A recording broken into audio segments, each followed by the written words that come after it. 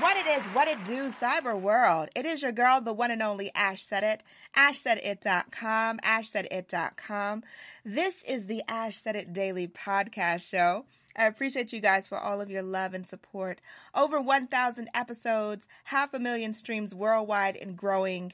It wouldn't be possible without you guys, so I thank you every single day. Today we are blessed to talk to an artiste herself. She's just spearheaded something that is completely out of the box. When I talk about somebody that is thinking all on their own, this whole other stratosphere, and taking that leap of faith, I have the wonderful Asia Eriksen, WerePups.com. Hey, Asia. Hello, how you doing? I'm doing pretty good. How you doing today? Excellent. Awesome. All right, Asia. Where did the idea for WerePups come from? Well, it started when I was a kid. I don't really remember a time when I wasn't thinking about that. I was really raised in a horror-loving family, and one of my obsessions was werewolves, and I just thought I wanted to have my own werewolf. So. Okay. So as you were, as you kept this concept as growing up, like, when did you start to experiment with making werewolf puppies or werepups? Yeah, werepups. I met my husband in 2008, I believe it was. And after we were together for a bit, well, he was already an effects artist. I started messing around with some of his materials in his workshop. And I said, if I sculpt something out of clay, can you make a mold for it? And, he was encouraging me to go ahead and do that. And that's how the first werepup was born. I was finally able to realize this idea that I had since I was a kid. Yeah, that is absolutely just, the detail to them is just like, I look and I've been looking and I've been browsing the net. I've been seeing different views and different pictures of the werepups, and just the attention to detail is absolutely mind-blowing. Thank you so much. That means a lot to me. Yes, like if I, didn't know, werewolves are real, and I'm like, you know what, that's a little too close. It's a little too close to reality. That was one of my goals, and that's still one of my goals, is to try and make them as realistic as possible. I had this idea of how it would look scientifically for a human and canine hybrid, and that was what I was trying to realize. So, I will definitely say you succeeded. You exceeded Thank you. any possible expectations for it. Now, in the beginning, as you were starting something brand new, I'm sure that maybe a close knit of friends kind of knew what you were doing and kind of experimenting with. What were some of those first challenges that you were facing as you were trying this new art? Well, I hadn't really delved into sculpting yet. I did a little bit of experimentation when I was a kid, with child-friendly clay and stuff like that. But really learning how to sculpt, I was going over the detail, and I really wanted to get it perfect. So it took me quite a while to produce those first parts, because I wanted to make sure, that the nose and everything was exactly the way I wanted it. The first pups that I made were in latex, not silicone. And I didn't know how to apply hair or anything, so I had hand-sculpted hair on the dolls, on the first dolls.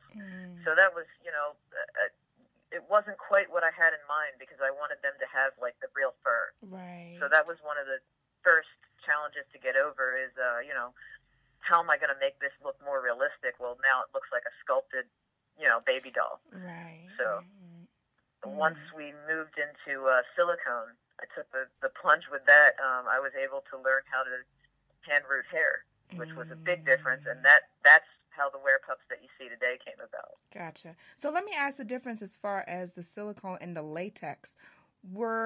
And this is me, I have no kind of idea or any education whatsoever with sculpting anything, but as far as the latex versus the silicone, were you not able to, I guess, put implant the fur in latex versus silicone? Right. So with latex, it would be a lot more difficult. You would break a lot more needles, and it doesn't really stay in the same way. So usually when people are doing latex props, they'll glue hair on as opposed to rooting it in. It can be done, but it's Yeah, it's a lot harder. It's a tedious. Okay. So, Well, see, I'm learning stuff, Asia. You're educating me. yeah, Thank you. it's cool. And also with the silicone, it looks, it's got a translucency to it, so it'll look more like real skin as opposed to the latex. So it changed a lot once I switched over to silicone, and it got more the result that I really wanted. Gotcha. See, it's always good to ask questions, people. You never know. Definitely. It's always good. All right, you guys. So hang tight with us one moment. We're going to be back with Asia and more and more about the WerePups. Because I got tons of more questions, Asia, but I know that you got to go. So we're gonna hang tight for a minute. You guys, we'll be right back.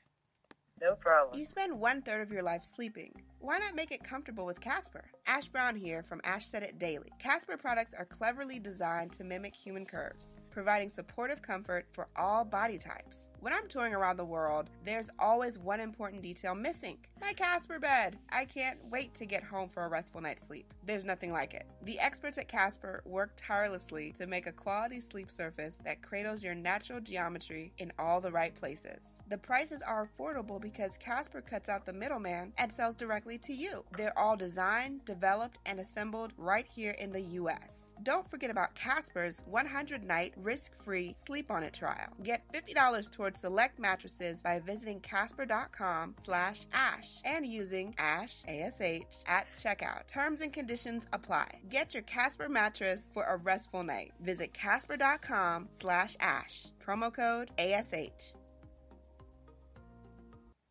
Welcome back to the Ash Said It Daily podcast show. We're chatting with Asia Eriksen, werepups.com, and we're talking about her babies, because I'm sure, Asia, as you're hand sculpting all of these they're all your babies, and you're kind of, you're kind of spreading your babies out and around the world. But I wanted to ask, as far as customization goes, how do you handle that?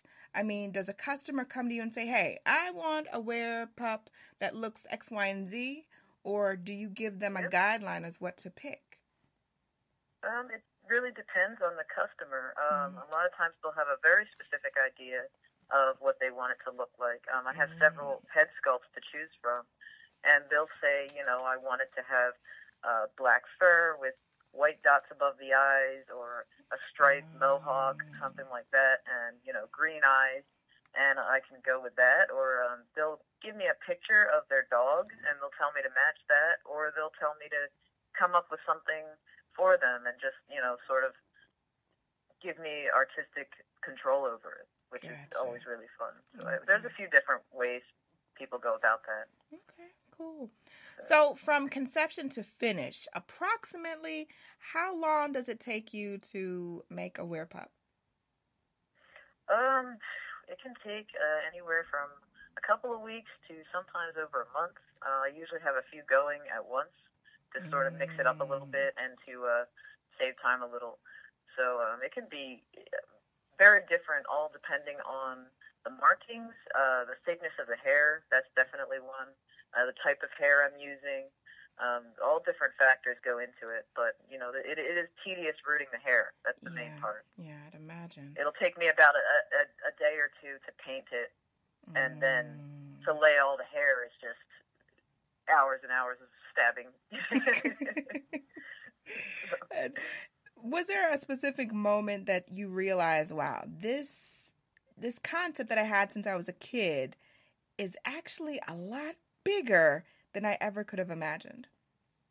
It's amazing when I think about it, because I had no idea that anybody would even be interested in that. I mean, when I was making the first one, I was making that for me. Right. And I ended up bringing them I made a few, and I brought them to a convention. And they all sold out. And every time we were going to a convention, I was bringing those first little ones with me, and they were all selling out. People would come to the table and say, do you have any more? Do you have any more? And I just never realized that other people would really like the concept of baby werewolves as much as I did. I mean, it was great finding these people. So it's been a lot of fun. It's exciting. I mean, it was very freeing and liberating to be able to bring something out of your mind into reality. I think that's one of the greatest things about sculpting. I will say so. Now, when I was first browsing your website and I saw pictures of Robert Englund, I was like, oh my God, it's pretty! It's pretty clear! I can't say enough good things about him. Aww. Him and his wife are amazing. They've been the most supportive, great mentors for me and my husband since day one. I mean, they were the first WerePup fans. I showed them the pups before anybody else because they're dog lovers like me. Yeah. And, you know, they love them right away, and they've also sort of steered me in the right direction as far as, you know, steps to take and things like that. We've got a children's book coming out in October. Ooh. And Robert, he's the one that really pushed me in the direction to go with that. And they're just, he's writing the foreword for it. Wow. They're just the nicest people, taking on a very parental role to me and my husband. And yeah, we call them our mom and dad. So. Oh, that's such a blessing. That is awesome. You know, B mom and B dad, which is like bastard maniac father, and they call it the bastard kid. It's wonderful. They're great people. And I have to say that the Alice Cooper pup was absolutely adorable. I was just like, oh my gosh. Thank you. I love that pup. Thank you. That was really fun because he ended up, you know, touring with that pup as part of the show for about 3 years. And, so you know, cool. I was sort of shocked by it, but, you know, they had it in the show, and his wife would be on stage as, like, the creepy nurse, and she would grab it by the leg and, like, swing it around and put it in her mouth and stuff like that. And we didn't know what he was going to do with it, but my husband, he reinforced all the joints because he knew that he's been an Alice Cooper fan for a long time. Yeah. He knew Alice Cooper was going to abuse it if he was going to use this thing. He's like, Alice Cooper just beats the crap out of his dolls, so you got to do something. And I'm like, okay, I would be honored if Alice Cooper beat the crap out of my dolls. So it was really fun. It was great. Alice was really cool dude too. Now, last but certainly not least, Asia, what advice can you offer to any person now that has a dream on their heart that just hasn't acted on it yet?